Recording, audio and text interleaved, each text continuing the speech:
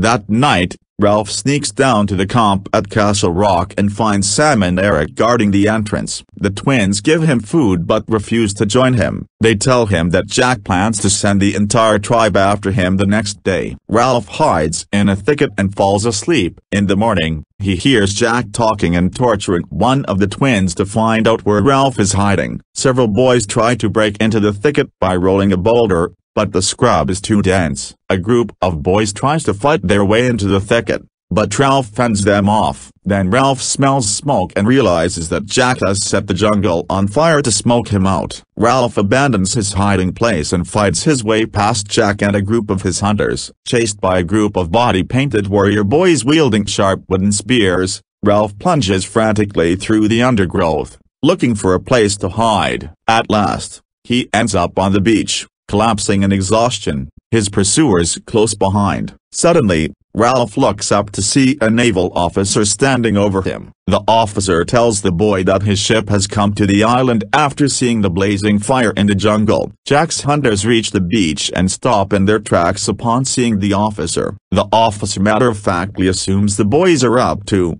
as he puts it, fun and games. When he learns what has happened on the island, the officer is reproachful. How could this group of boys, he asks, and English boys at that, have lost all reverence for the rules of civilization in so short a time? For his part, Ralph is overwhelmed by the knowledge that he has been rescued, and that he will escape the island after coming so close to a violent death. He begins to sob, as do the other boys. Moved and embarrassed, the naval officer turns his back so that the boys may regain their composure.